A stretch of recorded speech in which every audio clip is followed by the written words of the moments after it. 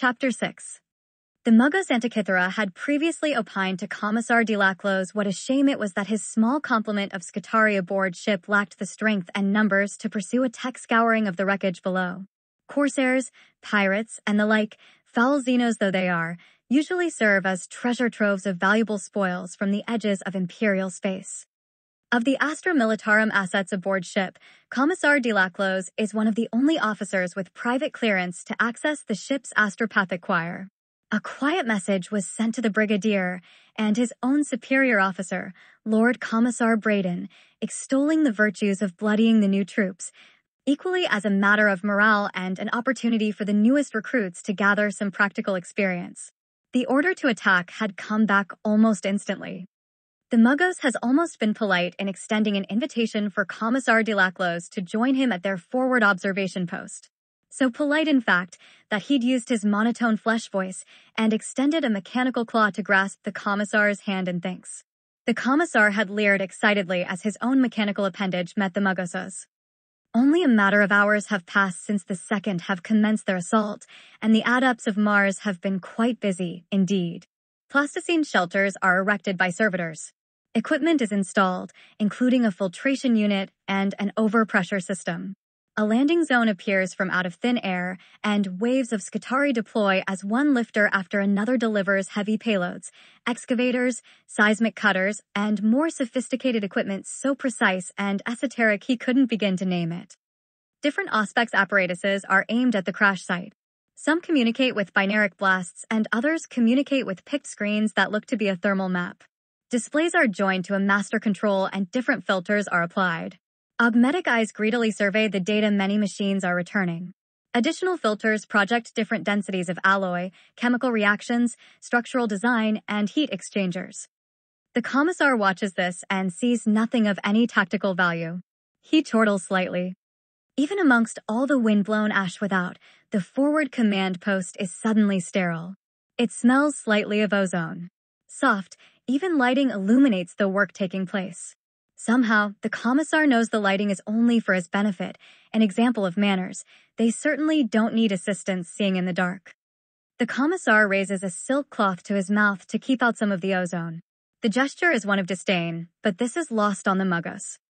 The attack plan, as written and executed by Tyrion, was bold. A brutal 1-2 punch with gunship sorties deploying airborne units at 4 locations, with ground mobile forces coming in hard and fast to reinforce and overwhelm Xenos positions.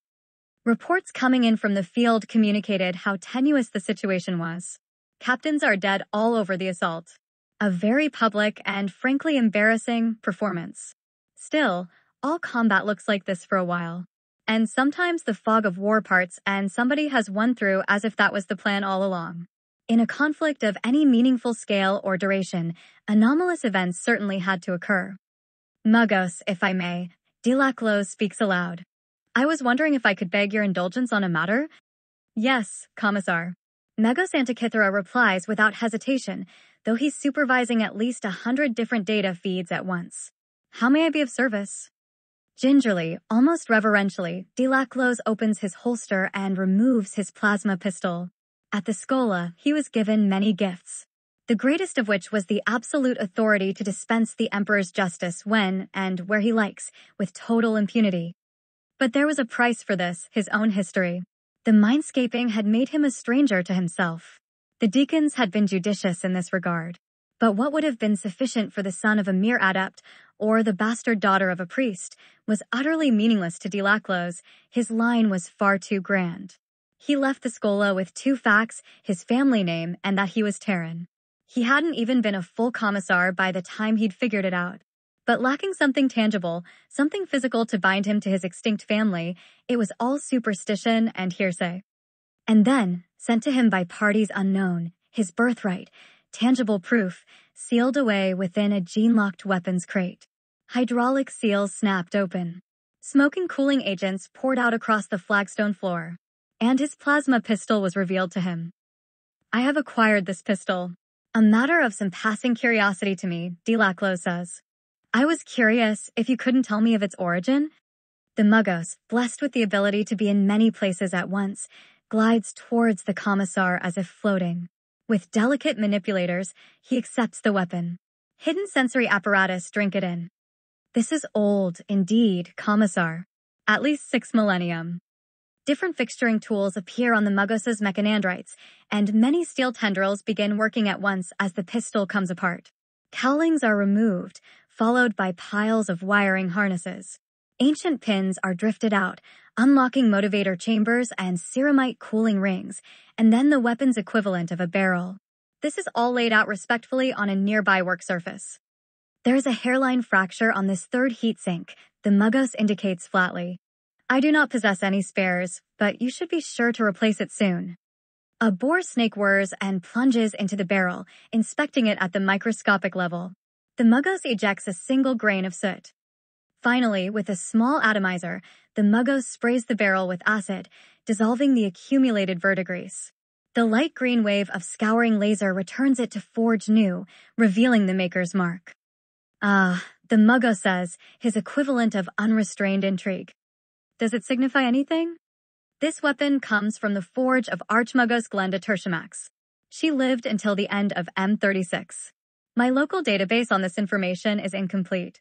However, this variation here, the Muggos indicates 2 small rockers at the bottom of the mark.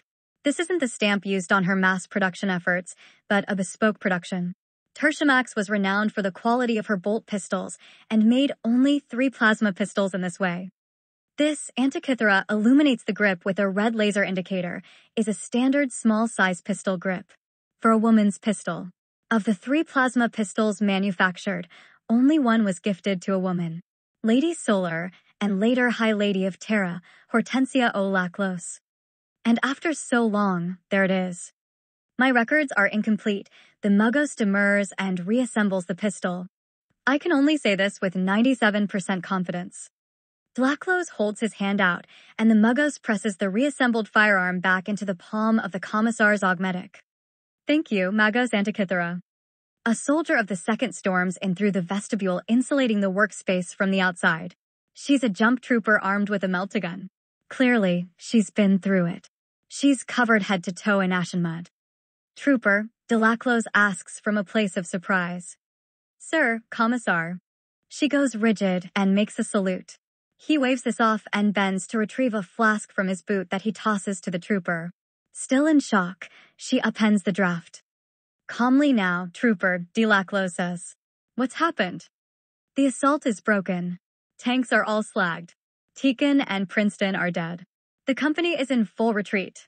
The tanks are all slagged, sir. They came out of the ash, like a nightmare. We couldn't stop them. And there's nothing between the Xenos and your position here, sir. Delaclos nods along and raises a staying hand. Tekin. That means D Company. What of your company, Sergeant Straken? She takes another nip off the flask and then shakes her head. I don't know, she exclaims as her calm decouples. He's down in the field. We were lucky to get out with our lives.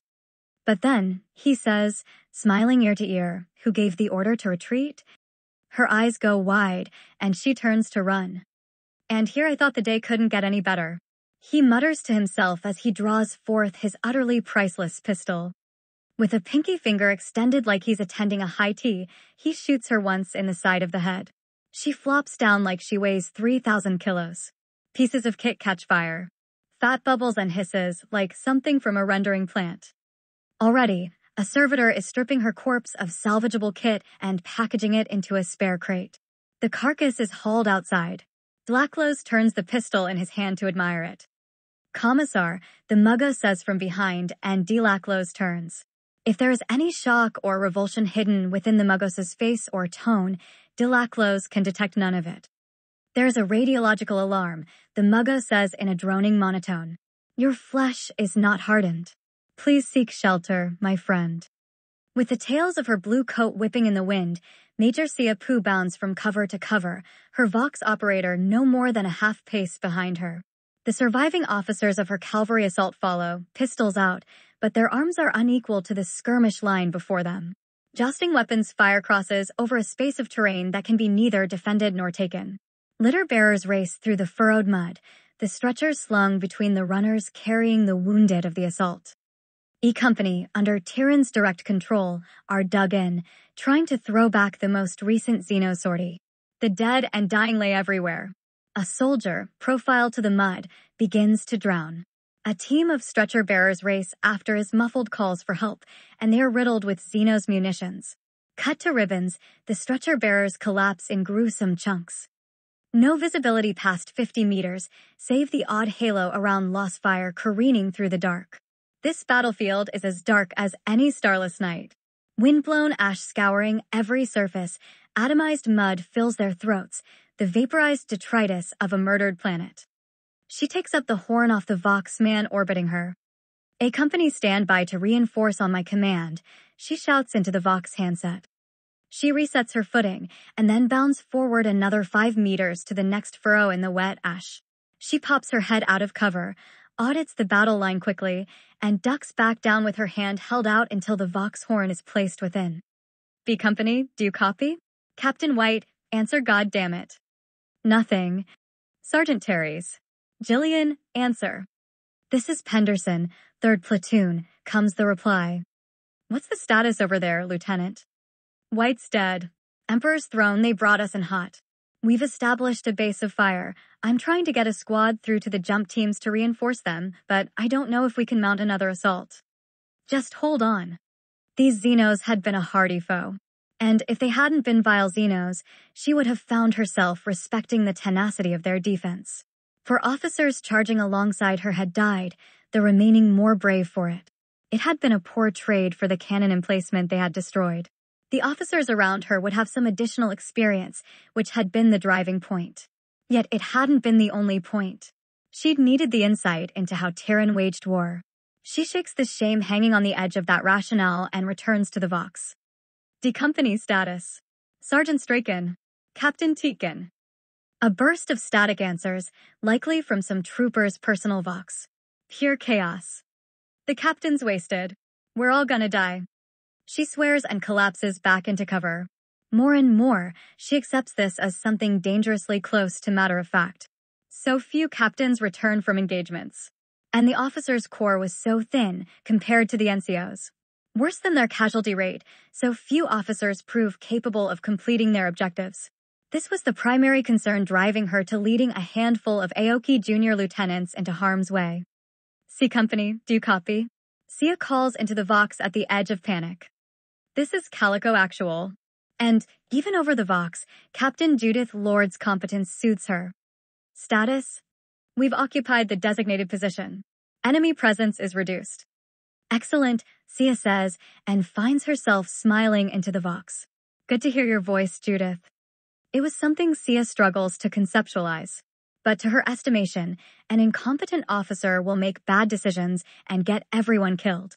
And as competency increased, the quality of decisions increased and the casualty rate decreased. On a battlefield, it was undeniably difficult to judge conflicting priorities and correctly evaluate a rapidly changing risk paradigm. Even well-reasoned, the reasoning itself took time. And that moved counter to their doctrine's demands on speed and fluidity. But in that regard, Captain Judith Lord's is an elation, a breath of sweet air to the drowning. Sia would later hear of Judith Lord's, her ankle injured from a faulty belaying rope. She'd lay wounded in a field as a sojourner at a picnic in a state of repose, her head resting in the palm of a supporting hand, directing the battle. The enemy position was reduced to 0 in under 10 minutes of contact. Crossfires had been established, lines of retreat reduced. Judith Lord's was capable of fighting with a fluidity that none could mimic. That was her gift, a freak. She could send 10 men into the heart of things, where they really mattered, and unravel a knot that 100 men couldn't. And she'd done it again here. She killed as many Xenos in those 10 minutes as Tietgen and White had combined, with the practical decimation of their companies. Which only left E Company around her, hanging on to their position by their skin teeth. Tyrann had personally taken command, keeping Captain Lucas Damon sidelined. Major Pooh knew exactly why this had taken place, and the knowledge frustrates her. Cast into disarray by 4 simultaneous assaults, she would soon call in A Company from reserve to occupy a position between B and E to protect their flanks. And then the new corps would surge forward, decimating the enemy. But it wasn't meant to be. A two-tone whine spits from the box. And in response, she clicks her teeth miserably. In the distance, the pace of gunfire has subsided to a handful of measured pops a minute. She stands from cover and moves in a running crouch up to the colonel's position. He stands, a thin silhouetted pole against a blasted wasteland. He looks ragged, favoring a wounded arm. The Xenos are dead in mounds, mostly blasted by gunship weaponry, some by the tracked vehicles to their rear, and many more shot up by good old-fashioned las guns. But the one at Tyrion's feet has been cut nearly in half, a broken shard of Tyrion's heavy saber cleaved half through the filthy thing. Colonel, Sia begins and salutes, radiological warning on the command net. We are ordered to pull back. He doesn't respond. He would have heard the same order on the personal vox affixed to his lapel. Instead, he bends to collect the pieces of his shattered blade. DuPont stands nearby, his carbine held at the low ready to cover his commanding officer. Colonel, Sia says again, incrementally louder. The wind has shifted. We are to withdraw. ADMEC can't pin down a source, reactor failure, munitions cook-off, they don't have a lot to go on. A bolt of pink energy streaks across the blackened sky, and every soldier on the line seeks cover. Our forces are in position, Sia. Tyrion finally responds. Did you call up a company? We're staged for the final push here. We can have this ship inside an hour. Egg-sized globs of mud begin falling on them, pelting their position. Sia can't imagine that it isn't related to the alarm, but she tunes out this thought. Some of the veterans around them, rich off pilfered gear, begin to don filter plugs or respirators held back from previous operations. The green recruits do without, their eyes looking down like they've done something wrong. Colonel, she says emphatically, in 10 minutes we're all going to be puking up blood. And hearing this, Tyrion's face twists. He seethes, he grieves, he rages. Another stretcher bearer bounds past, and Tyrion shakes his head and turns back to Sia. So then we draw hazard suits and have them brought to us here in the field. Sir, we don't have anything like that in inventory. You need to call the retreat, sir. Already, hardened Skitarii arms men are moving into positions the second have secured. Blasts of audible binaric static between them are short. Their strength is less than a company and they lack the power to press the assault. If they mean to occupy this position and secure the cordon, any counteroffensive will brush them aside without too much effort. And then the second will have to retake this territory all over again. So, Tyrion laments, the Navy gets their win. And one way or the other, the ADMEC will get theirs. But the second, he says bitterly, defeated by the goddamn wind. For a moment he looks like he is about to rage, kick out at some discarded piece of kit, but that doesn't happen. His frustrations wilt impotently. Sometimes she believes this is a put-on, some affectation he leverages for some personal rationale she can't fathom. These bouts of melancholic display are cumbersome. As a commander, care for the men under command must be measured against the desire for victory. Different commanders rationalize it in different ways, each discovered in their own way. In her estimation, there was no balance in this for Tyrion. He feels both desires in the extreme simultaneous. He is a good commander, exemplary at times. His service record when he had been the regiment's executive officer was nothing short of aspirational. But working closely with him now, she is nervous about any sudden change in his color. It would be a shame for the soldiers to love their lives too much. Yet it might be catastrophic for an officer to love that soldier's life more than the soldier does. Sia was a great believer in the merits of ferocity. She's aware that her experience is finite, but she'd observed that a determined assault typically meant that fewer soldiers needed to die. Of course, what was best was the unimpeachable tactical acumen that Captain Lords possessed. But that wasn't always possible, so Sia defaulted to ferocity. The men might not love her for it, the way they loved Lords or Hess, yet they do not loathe her the way they despised the pig. Sia pulls in close to her commander, careful to shield her mouth and words from the curious soldiers around her. His face is a fury, passion, rage, all mixed up and confused, expressed as forlorn despair. Mike, the wind will shift again. You'll get your chance. Tyrion nods and places his peaked cap upon his head. He touches the handset at the lapel of his coat and issues the order to withdraw across the local command net. Tyrion paces away and takes one menacing look at the downed Xenos craft, shrouded in a haze like a mountain range in the distance. He turns his back, returning to where Sia stands. He looks formal, now more in command. When the wind shifts again, I'm sending you in first, he orders decisively. I want a tactical disposition operationalized in 12 hours. First deployment window, we take this ship. Orders are relayed across the theater box. Under cover, forward units are recovered by gunships. Troops clamber into remaining chimeras, which then begin to backtrack towards their heavy lander.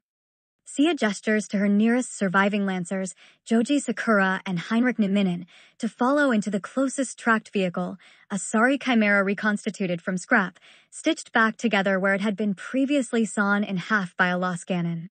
The lieutenants following her are young, impressionable. She hopes they've taken the proper lesson from this. The ambulance vehicles depart first, followed by the tracked vehicles as the gunships scream off overhead. Within the rattling vehicle, Sia presses her face to the rearward-facing viewport and slides back the heavy peephole. A single chimera remains, waiting for the last possible moment to withdraw the colonel. She is unsure if he does this in petulant defiance of the orders to retreat or in hope for more survivors to appear through the ashen gloom. At last, DuPont nudges him. The sergeant major has the soul of an absolute bastard, but he tenderly steers his commander into the chimera. The boarding ramp closes and then trundles off towards the heavy lander. The loss of life this day, over 160 troops, has achieved no strategic objective. Chapter 7. Few things in the galaxy occupy the same horrific space as an army in retreat. Wounded soldiers spill their offal across the ship's deck as triage medics work to prioritize those that might be saved. Tourniquets are applied, morpha is administered. But the ship's limited medici facilities remain wholly overwhelmed. Men and women sit dying in the ship's cramped corridors, waiting for their turn to receive medical attention. Blood spreads across hard steel. The toxic stink of a bilge persists. Everyone screams, with nothing held back. It's a scene the regiment has acted out dozens of times before. A single dose of morpha is enough to soothe most pain. A second will assuage mortal wounds. Overdose occurs at 3 doses and will be fatal to almost any, save perhaps the firmest soldier. 2 guardsmen sit against a bulkhead. One is missing an arm at the elbow. The other's leg is broken in 3 places. There's 3 doses working between the 2 of them. The first soldier jabs the second in the ribs and jerks his head towards Tyrion, presently exiting the medici with his arm in a sling. What do you call a colonel with a defective reproductive organ? The first soldier asks his mate. In response, the second soldier shrugs and smirking. The first soldier says, "General." "What do you want me to say?" "Pigs don't wait in lines." His mate brushes his nose, and their conversation evaporates as Sergeant Major DuPont surveys the wrecked humanity spilling their guts across this filthy hallway. Only a moment later, the colonel and the sergeant major find each other touring the regiments wounded through the makeshift triage facilities. A soldier with a sucking chest wound screams out, then seizes, jerking taut as he begins to hemorrhage with his boots pounding against a bulkhead as he convulses. Tyrion bends and cradles the man's head as he dies. Moments later, a naval orderly arrives with a gurney. The dead man's remaining kit is discarded into the floor, from boots to canteen to magazine pouches. Somebody will take it, blood stains or no. He is hauled off to the shipboard recycling facility to join the others that died in queue. Though records will indicate they have succumbed to their wounds, it's impossible to certify that every soldier queued for recycling is, in fact, clinically dead when they go into the grinder. Standing, Tyrion sees DuPont in the distance. He cuts his eyes, and they duck off into a side corridor away from the eyes of the soldiers. We've got our medics doing triage, trying to prioritize who gets access to the shipboard facilities, Tyrion begins. They've got fewer than 20 beds. Only 2 chirurgeons. No ordo hospitalizer presence to speak of. I've requested aid be sent from the escorts. DuPont nods. He knows this. Lots of survivable wounds are going to become fatal. Sanitation here is for shit. DuPont lights a cigarette as he speaks. You should try and requisition a real medical company. Tyrion shakes his head at the suggestion. We're an aggressive combat regiment. I'd be happier with another rifle company. Or another dozen tanks. As you say, Colonel. DuPont tips the ash from his cigarette and nods. This grok shit tub isn't my fault, Kyle. Division billeted us here and deployed us without support. Tyrion pushes his back against a bulkhead with some juvenile anguish on his face, a gesture deeply unbecoming of an officer. You know, Colonel, being the boss means knowing the job, and at this, DuPont points to Tyrion's shoulder to indicate the blue and red cords, but hesitates at the absent bone-colored cord.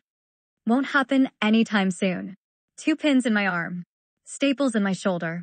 Kyle, I share every risk with the men I lead. What is it you think happened here, Colonel? I saw a lot of men get cut to ribbons. Those Eldari weapons. He trails off. They call me the pig, you know? The men.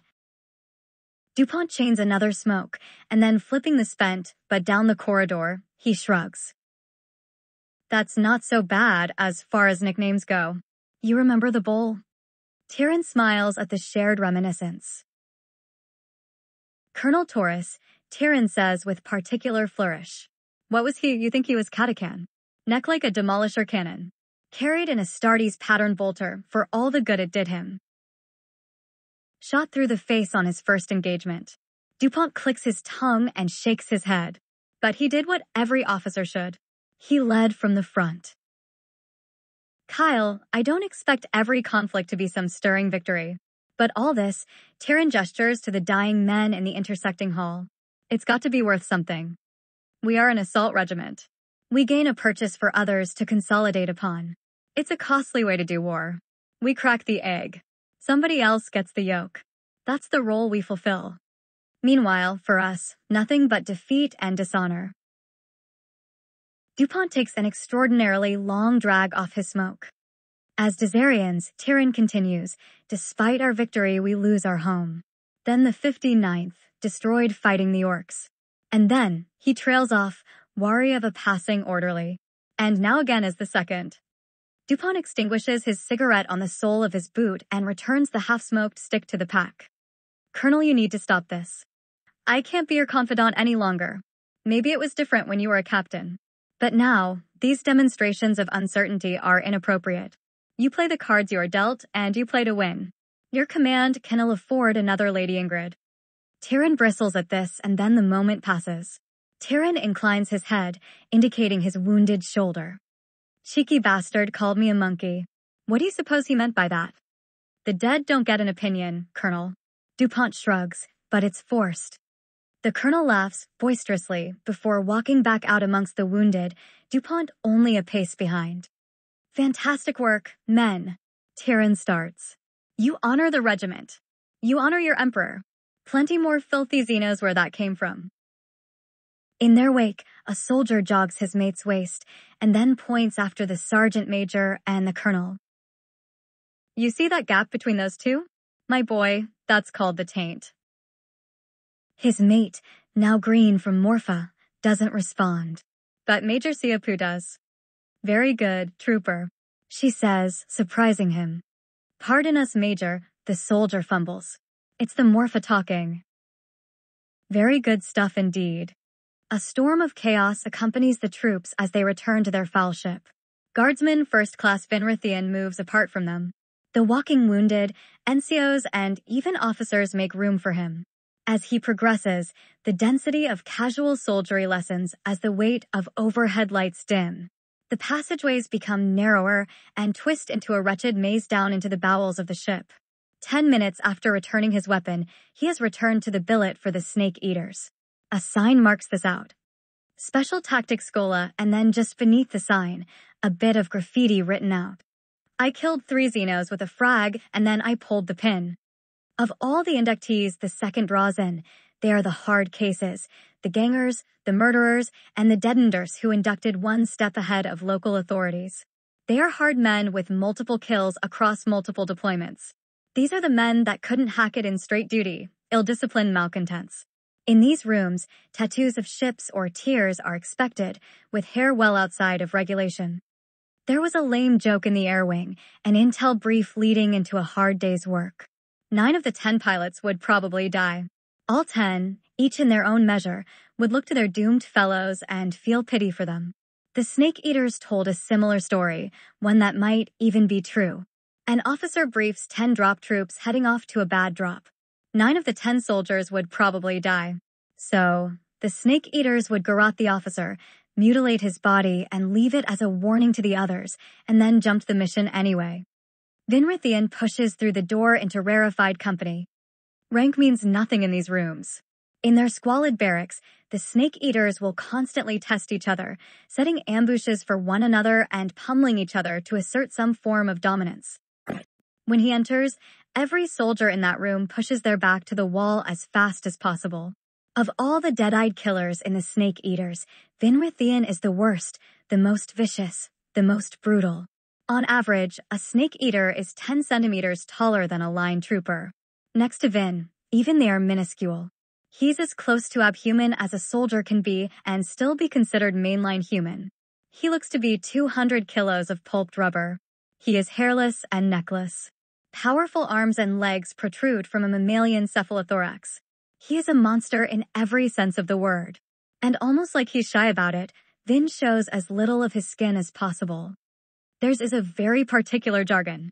To jump is the act of deploying from a gunship in a standard vertical envelopment operation, and a soldier that has done this will wear the blue cord at their shoulder. But to drop means to be entrusted with use of the regiment's incredibly finite supply of grav chutes and carapace armor. And demonstrating fitness for this requires 2 things, a jump and a confirmed kill. Only then will a soldier earn their turn to drop. A company on paper only. They number in the mere dozens. Passing the bunks of drop troops, he moves into the farthest room where even they are not allowed. This is the space where only the skull takers may enter. When he enters, he is in pure black except for the dimly illuminated reliquary of the colonel. Not Lieutenant Colonel Tyrion, the pig, but the colonel, the originator of the Special Tactics Schola, Annika Hess, Lady Death. Her legacy hangs across the regiment, but her absence is felt most acutely here. She had died in the most majestic ways, leaving the regiment reeling in despair and amazement. She'd been replaced by Taurus, who'd been killed almost immediately. Reinforcements were growing spotty at that point, and so Tyrion was promoted. Hess bones are erect in the reliquary, bound together with copper wire and with boughs of dead flowers woven into a crown set upon her smiling skull. Empty eye sockets stare back. Oh, what those eyes might have seen. What viciousness that brain had concocted. There might have been others. Experiments in independent operations that ran tangential to what Hess had unleashed. Certainly, Guardsman Orlando fit in there somewhere. Armed with a flamer, without orders, he'd waded independently into a horde of green skin. After the battle, he had walked out of the fight with a dull combat knife and the knob's severed head in hand. He'd killed 11 greenskin that day, and returned alive. He was dead too, of course he was. But his memory endured, the single deadliest trooper in the history of the regiment, and, if the rumors were to be believed, the cause of Commissar de Laclosa's augmetic. But Hess had perfected this. It was she who first requisitioned body gloves. It was she who had first worn the death's head mask. The regiment, from form to form, had only launched 10 skull-taker missions. There had been an 11th, wholly unformed and nebulous, where Lady Death herself had become the first of an archetype of those that followed. A pistol, a knife, explosives, and the time and freedom to use them to maximum effect. It was an affirmation of the most accurate sentiment in the Imperial Guard. Heroes are not forged, they are filtered out from the dross. And the Skull Taker is the purest iteration. What comes next is a ritual. With his own knife, he finds a blank space amongst her bones. In life, the woman had been petite, so he works with a delicate hand to carve his name into her. He then slices his finger and paints the crude lettering in his blood to highlight the inscription. It's a small cut and quits bleeding instantly. He sheaths his knife and turns to face the darkness. A light flashes from a Promethean lighter, and Kyle DuPont's face is illuminated for a moment, replaced by a cherry-red glow and a streamer of white smoke. Well, DuPont growls out. How was it? Vin doesn't answer for a moment. He'd destroyed one of the foul Xeno's automaton. He'd done it with a crock grenade slave to a melt-a-bomb. It was fine, Vin says. Effective, but not revelatory. Up close, I found the Xenos to be quite brittle. DuPont laughs roughly through a breath of smoke, grinding out a laugh like a can of gravel. This isn't a church. We are killers.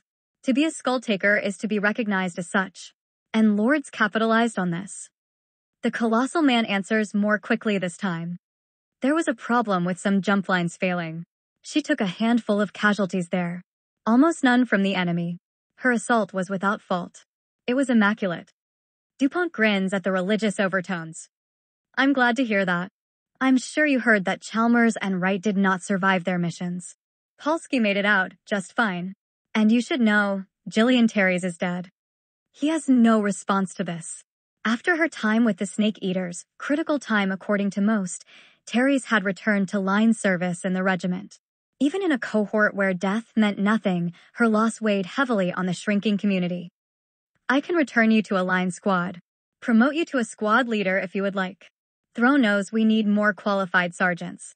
You could be company sergeant before long. No, Vin says almost abruptly. These are my people. Rank means less to me than the opportunity to serve. DuPont nods, drawing in another breath of smoke. To serve? You mean to kill, don't you, trooper? But good. I'm glad to hear that. Normally I'd handle this myself, but putting this busted-up regiment back together is going to require my full attention for some time. We've got a lot of green recruits. A lot of NCOs that don't deserve their stripes, and some dipshit junior officers with some terrible ideas that will get a lot of soldiers killed. It is only going to get worse when we link up with the rest of the 426th. Yes, Vin nods solemnly. Guardsmen, I have an opportunity for you. This afternoon, we threw a lot of men out of gunships. A bunch of them survived. Some of them even managed to kill something. You want to stay on for another campaign? I'll get you billeted here as a trainer. You earned it. Will Lieutenant Golyabev be a problem? Nominally, the regimental executive held command of the Snake Eaters. Once, that had been Tyrion. And then Marjorie, and now Sia. They'd come and gone quickly in the last year, leaving a lot of the responsibilities of leadership to Golyabev. Meaning, in reality, that no one was in charge. That little rat? DuPont lights another cigarette. That dumb bastard will keep his mouth shut and keep his head down. Even Tyrion has our back on that. You'll have a free hand. And the Commissar? Why would he be bothered? This is a legitimate formation, operating under lawful orders. We aren't a death cult, guardsmen. I know, solemnly. Do you? I'm not always so sure, so let me remind you. We're here to reinvent asymmetrical warfare. The goal, through direct action and training, is to elevate the regiment's impact. The Snake Eaters are to develop new tactics, sow chaos and confusion into the enemy's flanks and rear. We move hard and fast, we turn flanks, so that the enemy reacts to our cadence, to our tempo. And through this, the enemy is defeated on our terms. DuPont stands and strides forward. Vin looms 2 heads taller than the senior NCO. But the smaller man's eyes contain a cruel cunning that might make it a fair fight. From a plain metal box, DuPont removes a bone-colored cord and affixes it to the giant's shoulder. I'll get you a list of names. Now, let's go kill the Emperor's foes. For the Emperor, Vin says. Yes, the truest and most noble of goals. Publicly, Commissar de Laclos reserves his naked contempt for the Imperial Guard alone, maintaining that the uniformed rightness of the Officio Prefectus is the proper standard to which all soldiers and sailors of the Imperium should be held. But privately, his bias runs even deeper. Yes, he and the young fleet Commissar Oswine, the Grand Rivera's political officer, share several common experiences. They had both survived the Scola, passed into the rigorous Officio Prefectus, and survived untold hazards as cadet commissars. And while he knows this is no simple burden, de Laclos had attended Scola on Holy Terra itself. Every other school was a pale imitation of the genuine article. Far from being his equal, this fleet commissar wasn't worth a shit beneath his boot heel. Nevertheless, such attitudes remain counterproductive. And in a bureaucracy as unwieldy as the Munitorum, much is handled by ways of friendship. One never knows when a personal relationship might be helpful. Careers are made of such relationships as it happens. You suffered 5 casualties from a belaying ropes failure, the young commissar repeats back, clearly shaken by the statement. Commissars Oswine and de Laclos sit at a table in Oswine's berth, sharing a pot of fine tea.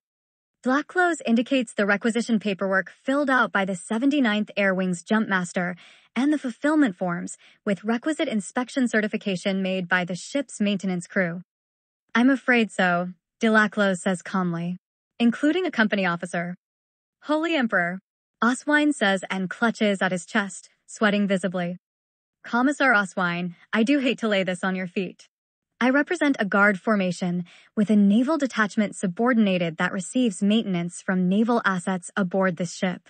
This might take weeks to unravel, but really, something must be done. I would rather go through than the Admiralty. The young Commissar is trembling. Tremors of rage shudder through him, disrupting his hair. With a gloved hand shaking, Commissar Oswine reviews the paperwork. Work orders are signed and authorized. A junior ensign's signature, Sotomayor, assigns the work order to a detail, and then once more certifying the work's satisfactory completion. A vein begins to pulse on the young man's forehead. It is a bit of an overlap, of course, naval discipline impacting the Astra Militarum. This remains your area of concern, aboard your ship. I would never act alone. And then Delaclos lays out the medical reports. Perfect teeth begin to shatter inside the young Commissar's mouth from the force of a clenched jaw. They enter through the central gangway and into the work cell. Equipment and tools hang on every wall, with the majority of the room occupied by steel work tables. The ratings are a miserable, squalid lot.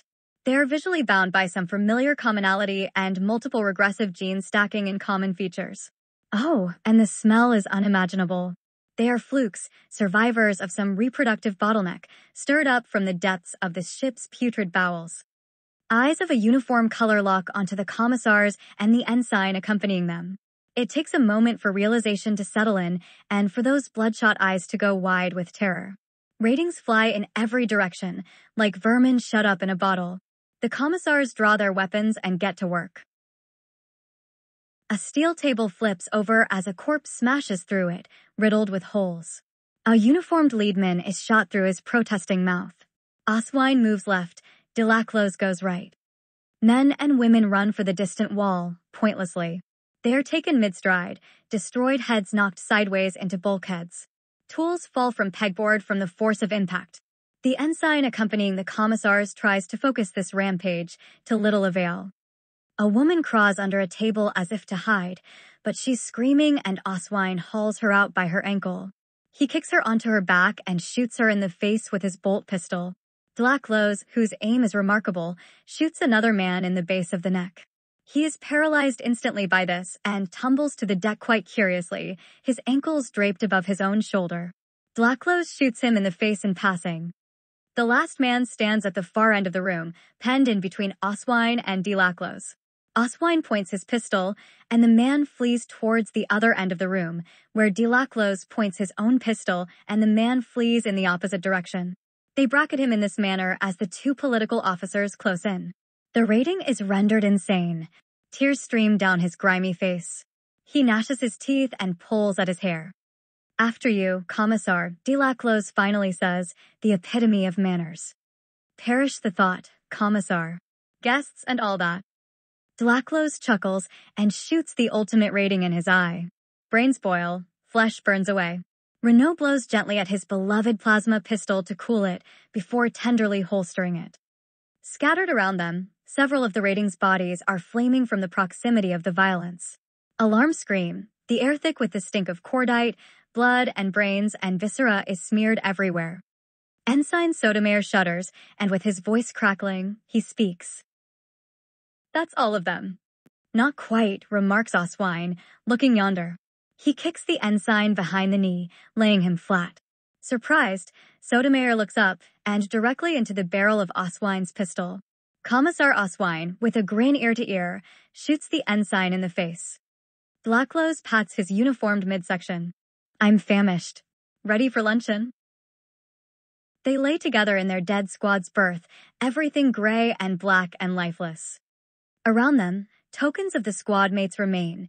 Surplus kit, abandoned socks, illuminator battery packs, stashes of smokes. All this kit retains the stingy scent of the dead.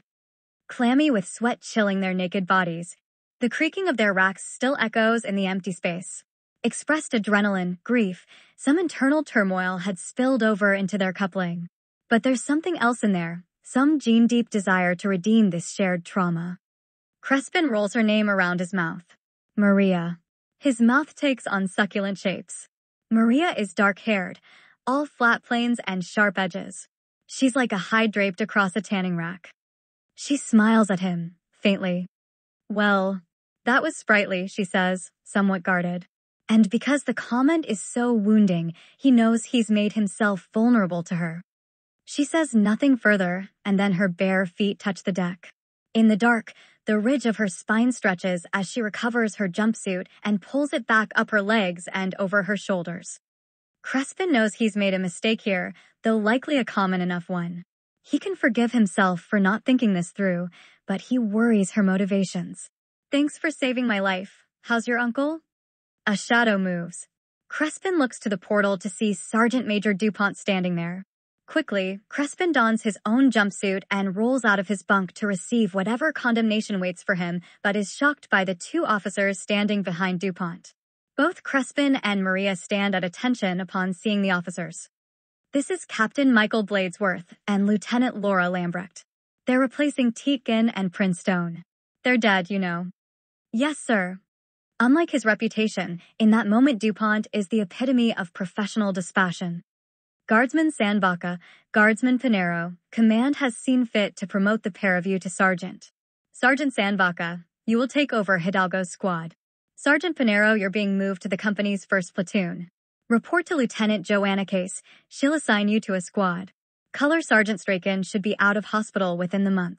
Congratulations. A quick salute is sketched out. The two are handed sergeant stripes by their new company commander. The officer stinks of soap and his uniform is in perfect order. Crespin writes the man off instantly. But with the same instinct, Lieutenant Lambrecht shines for him. Clearly, she's of Aoki stock. There is a disfiguring wound, still wet, running from her face down the nape of her neck and past where her uniform obscures it. At her shoulder, Lambrecht wears the silver braid, the one indicating she's ridden the Blues Royal. This marks her out as one of Siapu's chosen. It is over almost instantly, and DuPont ushers the officers out of there just as fast as he can, but he lags at the portal, turning back on the pair, his eyes full of disdain. He takes up first her helmet, then his, and quickly scrawls something upon the helmet's cloth cover before returning his attention to them. It smells like a fishmonger's piss spot in here, he says, clean it up. And then he moves along. Vin spends hours at a terminal, reviewing records. The day prior, 66 guardsmen completed a jump. 5 of them scored kill. Of those 5, 3 were now dead, with 1 in critical condition and the other rated walking wounded, light duty. Snake Eater recruits need 2 things. 1 is a successful jump. 2, a confirmed kill. All considered, this is a poor start to his team. He's logged into the regimental data stream at a bronze terminal under Lieutenant Goliabev's credentials. This is thin cover, but sufficient. If the lieutenant confronts him on this, Vin will break his neck and dissolve his body in vat of acid below decks. And the lieutenant knows this and will shoulder any scrutiny this breach may warrant. What's more, Vin believes Tyrion knows this as well, a deliberate command decision. Meeting this dead end, he goes back in time, to the paper records not yet under inquisitorial seal. These were the troopers that began their service in campaigns with names like Crucible, Roll Tide, White Walls, and the Spool River. He sorts through the files and makes stacks. As he collates and filters his prospects, an officer enters the list, Judith Lords. He sets this file aside without reading it. Officers earn their drop scars in a different way. He returns to the grunts. Anthony, a Gemini, first saw combat under Samuel Nom. Jason first saw action under poor dead Marjorie Saramord. He'd collected his first kill departing the Spool River right behind Judith Lords. Even by Vin's standards, the Spool River had been no simple day. Sergeant Lucas Indigo made his mark in the same firefight that had killed Colonel Claudius II Taurus. Moody had taken the squad's plasma rifle and gotten a commendation from his sergeant. Then there's Kincaid, another Gemini, overlooked by prior recruitments because he's been reported dead in error, yet here he was again, alive, and well years later. He'd cheated death, a classical administrative miracle. Then there's Alcola, a Meltagunner. The names start stacking up. A good start. A lot of experience in those records DuPont had slipped him. But still, there's something missing, that spark to transform all this raw kindling into something explosive. Vin backtracks to the terminal and filters to the original 66. He expands the data range, and on instinct sorts by the timestamp of their discharged dead notation. Of the killed in action, he finds an input error. A Guridsman died in action, 2 years from now. Somebody made a mistake. She's Aoki with a confirmed kill at the Spool River. Aoki was the final resting place of an Imperial saint, and this had left the population in an enduring state of fervor. Not exactly death cultists, but descended of a convergent idea. The planet is slathered with petty nobles who practice a highly codified sort or warfare to occupy the shrine. He sits with this for a moment as her turns back to the cogitator. The regimental data stream is one thing, but the motion pics from the Spool River is kept under lock and key to keep it well isolated from the ship's infosphere. It isn't a very good lock, and he has a perfect key. Vin produces a data pic from his fatigues and slits it into the terminal. He bypasses the credential check in under 5 seconds into the videographic record of the 232nd. He starts from the beginning, time synchronized, from the point the regiment fords the acidic waters of the Spool River. The pictures are all set at chest height, and the cogitator's vidscreen puts him into the squad's point of view. It's a pur facsimile, nevertheless. He can feel his body react to the fantasia. His muscles tense, folding him into a transitive combat stance. His organs dump neurotransmitters into his bloodstream. A sky the color of viscera, a bright and red desert sprawling forth, broken, smoking, and blasted. He scans forward, the multiple viewpoints merge into a single perspective of the day's suffering. They assault into a smoky fog, and Vin slows the playback to real speed, not that he could be surprised. He had been there. In moments, 30% of the regiment will be dead. The squad is running. Then a streak of light flares the camera. In its wake, the scene goes red. A mass reactive bolt has hit a member of the squad, spraying blood and viscera across the lens and tinting the scene that follows. With chunky fingers, Vin works the cogitator's dials with the precision of a concert performer. He shifts the point of view and limits the playback to a handful of frames. The images move forward jerkily, the poor quality of the devices showing through as the lighting dims. The images flare, gritty and overexposed in a hail of bolter fire. The next frame, detonation, blood and limbs everywhere. A sudden and violent reorientation of many of the cameras as the squad makes first contact. The runner takes 2 more strides in the hail of gunfire. A raising arm obscures the camera for a moment as she lifts a rifle to take aim. And then there it is. The Astartes is only just visible through the shroud, sheathed in red ceramite that might be Mark III plate, but it's not always easy to tell. The thresholds on what come next are so small, even at a range of less than 5 meters. The Astartes is already adjusting his aim. The skulls set into his gull-winged power pack come into focus. The runner fires, anticipating the next bounding leap perfectly. A ribbon of red lost fire races out of the rifle to strike the Astartes in the islands, a common structural weak point of that mark of armor, especially at that age. The lost bolt will lack the strength to exit the helmet and will ricochet around the inside of the helmet, turning the skull to an overpressured soup that pours back out of the shattered eye socket a frame later. He bends the image, changing to perspective to the disemboweled and dismembered ruin of the rest of the squad. And there she is, frozen in mid-pounce, eyes different color from lens flare. She had the bone structure of a little bird, weighing all of 50 kilo. Vin cannot locate her in the common ward reserved for the troopers. It's a corridor junction, with several bunks and gurneys hauled in. At least 2 of the soldiers are dead and have not yet been removed by the orderlies.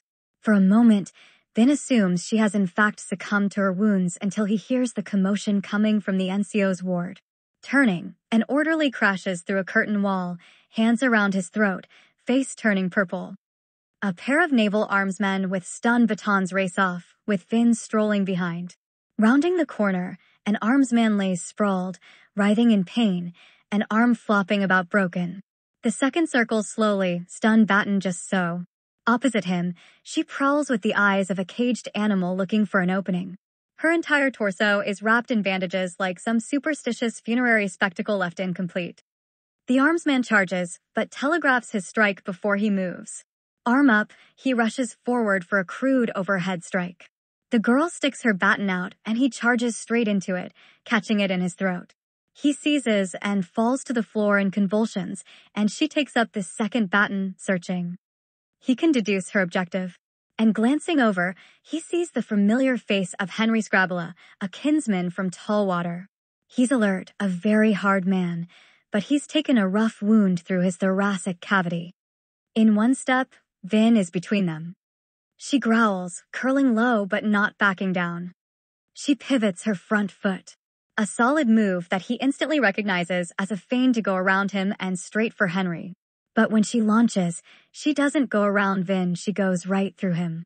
He's caught only slightly flat-footed by that misdirection, but her instincts are uncanny. He catches the baton in his bare palm, shunting the pain away. The electrovolts fly off him, wreathing his wrist in raw electricity. She swings with her other hand. As fast as she is, he's faster. His fist catches her square in the throat. Not enough to damage her airway in any permanent sense, but enough to send her staggering back, choking and sprawling to the floor. Vin stalks forward. Fresh blood streams from her chest wound, a wound that appears to encompass her entire upper body. The pain looks immense, but the eyes are fiery and alive. Anna Evo Nova, he holds out a massive hand to her. How would you like a transfer? Subscribe, like, follow,